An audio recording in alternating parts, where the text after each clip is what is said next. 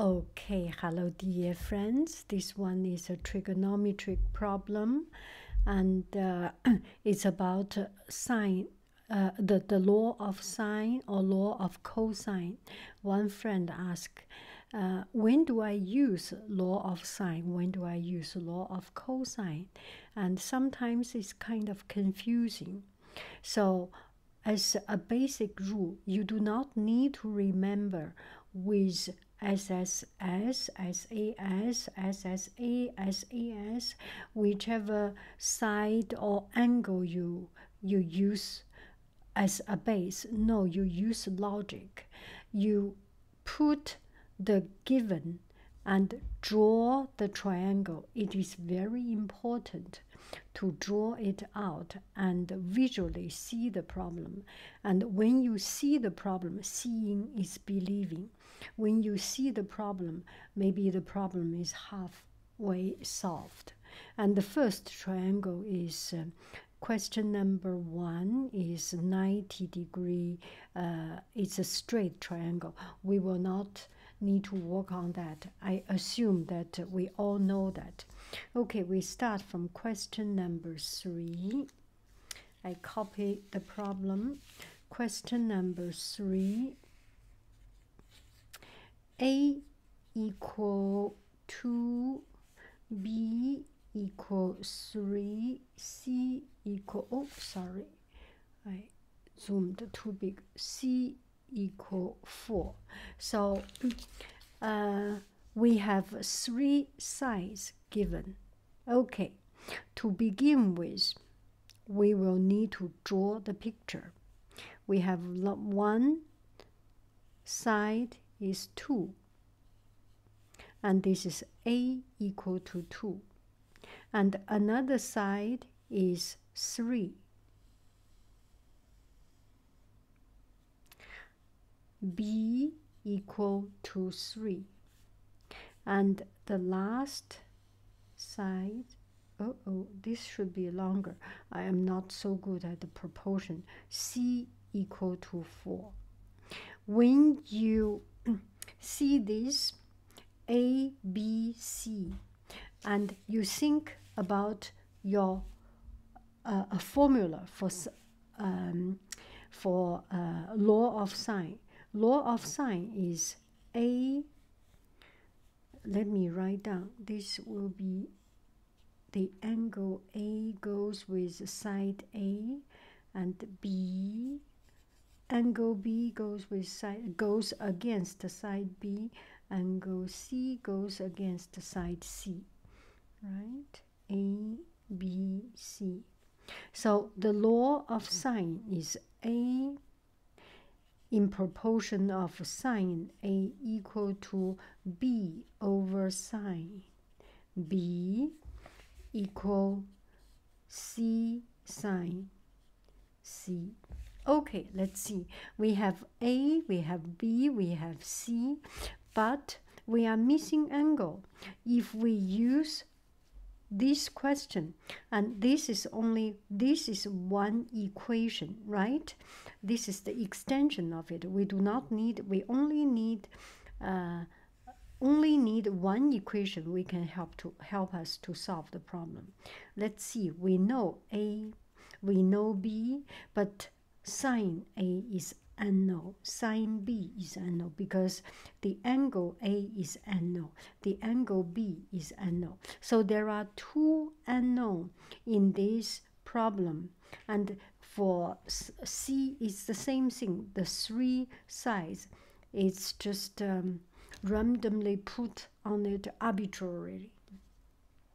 So we do not have enough condition, enough known given condition to solve this problem.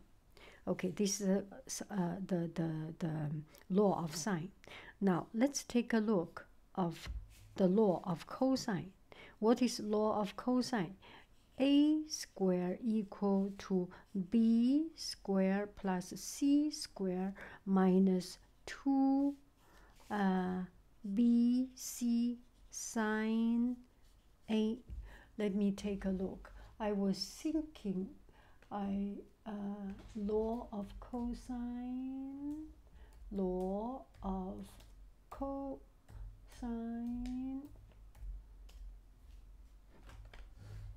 law of cosine, find an image. Yes, yes. No, cosine, cosine, because it's cosine, right? Oh, it's actually, when you see this, it's all very symmetrically arranged. So B equal to A squared plus C squared minus 2AC cosine B. And C squared equal to A squared plus B squared minus 2AB cosine C. Okay, so how about we solve this problem with the law of cosine? We know A is given, A is given, B is given, C is given, and B, C, we only have one unknown variable. So we can solve this problem. We have everything here. It just needs some calculation. Calculator will help us to do it. So in this case, we can solve this problem through law of cosine, because we have enough known information, and we need to find one unknown information with sufficient known information. We can solve this problem. So for three sides, law of sine does not work. Law of cosine will work. Okay, now we take a look at another one. I will not go into detail to solve it. Let's do just a little bit of it. Okay, so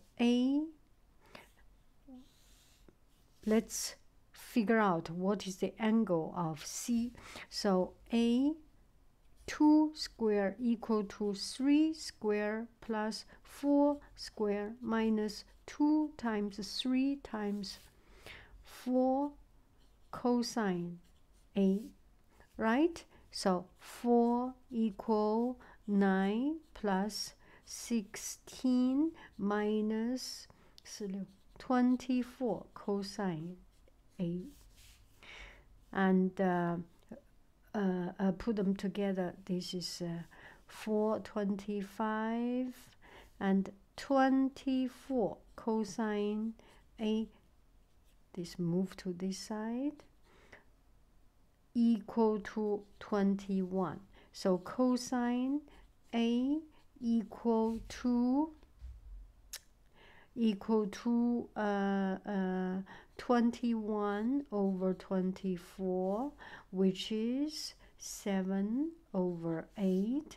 So the angle A, cosine inverse of 7/8, you get a number. You get a number, and that number is either a degree or radian of A. When you find A, you can use the same method to find B, because A, B, C, they are just arbitrarily, and they are in theoretically they are equal, right? Not in the length equal, but in the content, in the